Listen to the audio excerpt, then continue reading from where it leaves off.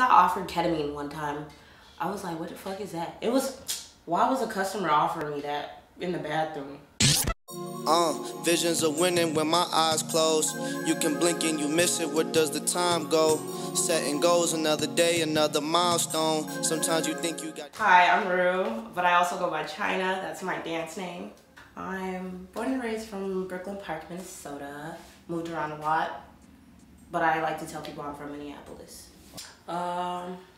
Well, so what had happened was, I had literally just turned 19 and I was living with my mom and she kept threatening to kick me out. And it was like I had a huge ass birthday party and everything. I'm telling you, I drained my bank account. I got $1,000 Airbnb for a freaking weekend, not even a weekend, 2 nights. And yeah, I got the Airbnb and I did like a big ass dinner at Fogo de Chao. Niggas don't even eat like that, but we was eating big and good at Fogo de Chao. So yeah, I spent all my money and my mom gets to threatening and kicking me out. I'm like, what is going on? Like, I'm not ready for this. And she just kept threatening me too much. I was like, yeah, no, I gotta go. So I got out that bitch, and I definitely stayed in the shelter for like 2 months. And I was working at Speedway around the time, and I had them. The first thing I did was call my manager at Speedway because I found out there was a Speedway like walking distance from the shelter. So I called them and I was like, hey, yo, there's like an emergency going on. I'm in South Minneapolis now, so you're gonna have to like relocate me. And that's how I ended up being relocated to the South Minneapolis Speedway, and been working there, and I was busting my ass for 2 fucking months. I was picking up midday shifts, night shifts, morning shifts. I was working all the shifts. Like if somebody dropped their shift, I picked it up right away. They like all knew that I was in the shelter anyway, so like they were like, oh, okay, well, we know she's gonna take these shifts. So I was like overworking myself, and yeah, and I ended up getting my own apartment. And after I got my own apartment, the manager that was working at Speedway, the assistant manager, she was actually a dancer at Deja Vu. And she was just always coming into work like late as fuck or like calling off, and it was just really weird. She was just always constantly saying, oh, I have stomach problems, blah blah blah, and I was like so confused, like, damn bitch, like go to the hospital or something. And she was like talking about how she was always in and out the hospital, so I'm like, what is really going on? And she had left, and after she left I texted her because she was like kind of cool people, so we used to buy each other Starbucks and shit. I never had a coworker like that. She was cool. I was like, oh, okay, like, where you going? Like, I definitely want to keep in touch. And she was like, oh yeah, I'm getting my real estate license. And I was like, oh yeah, that's cool. And we exchanged social medias. And after exchanging social medias, I had noticed in her private story that she was like in like the elevator and like wearing like a bikini, and I was like, is she doing what I think she doing? She ain't got no ass, no titties, and she doing what I think she doing. I was like, yeah, let me try that. So I texted her and I was like, yeah, definitely gonna have to put me on game, sis, cause you know, like these bills and Speedway is not gonna work out, cause who's gonna know? So yeah, I was like, yeah, definitely gonna have to put me on.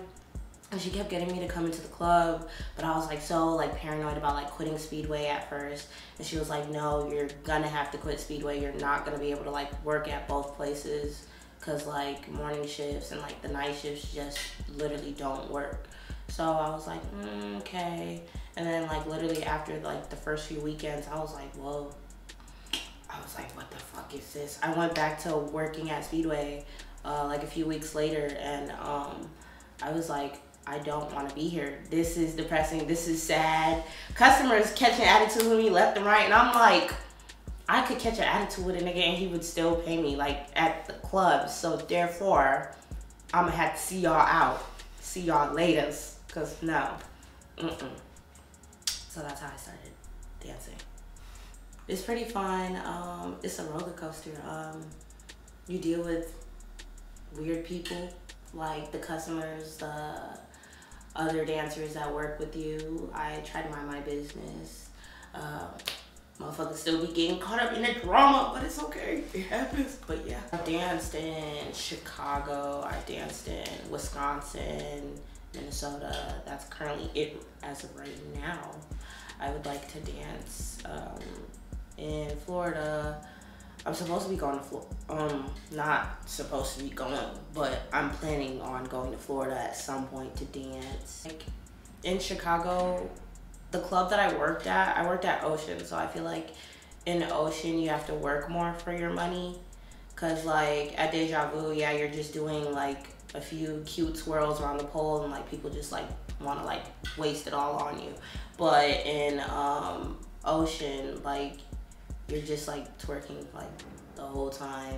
It's just like sections. So like you're just constantly like dancing within that section and they're just throwing it. And like they'll like slow down throwing it and like out the blue like just start making it rain. Safety concern. A real safety concern is when I'm doing them pole tricks. When I'm up in the air, if I fall down and hit my head and get a concussion, bro, there is no insurance to this job.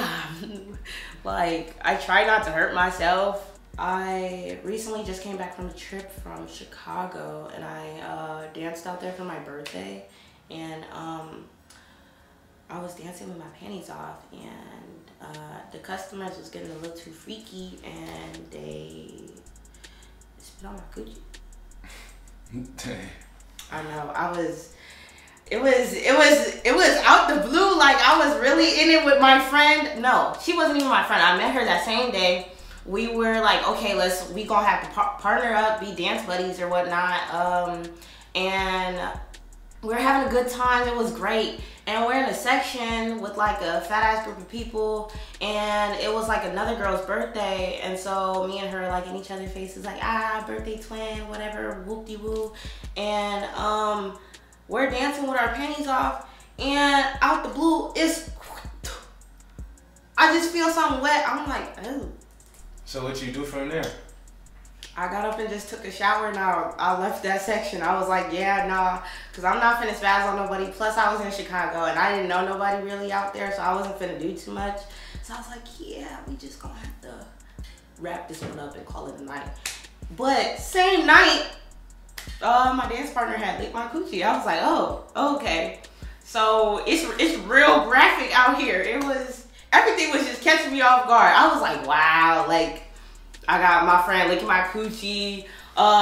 First she was hovering. She was like, and then out the blue, she's just like, and when she got done, she was like, okay, you for real gonna have to be my girlfriend. I was like, huh?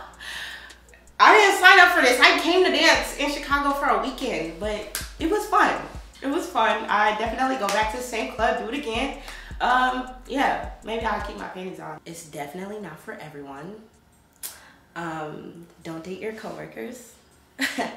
What else? Definitely don't date customers. I've witnessed some of that. That's funny. I don't really know if I personally don't know if I could give advice since I've only been doing it for 7 months.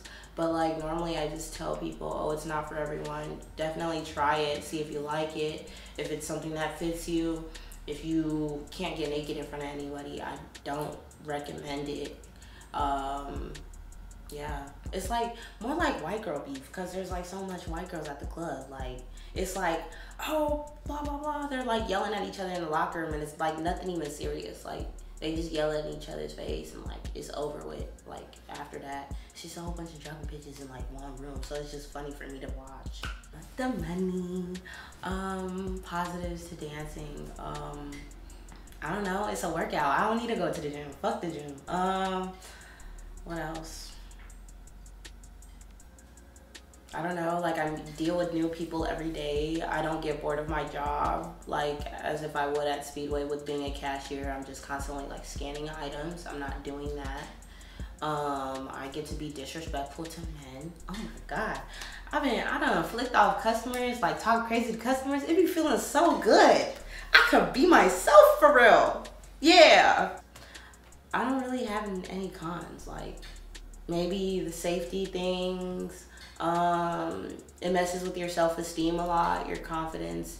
I feel like if you're not level-headed and your head not on straight, it'll definitely knock you off the show. I definitely have Instagram. I recently just joined Twitter, for sure. And yeah, Twitter, Instagram, Snapchat, everything's at She's Rue. Twitter is with 2 E's. My attitude, who the fuck I am, I'm trying to hustle. I don't know, I'm a hard worker. I don't give up too easily. I like a challenge. Yeah, I like to challenge myself.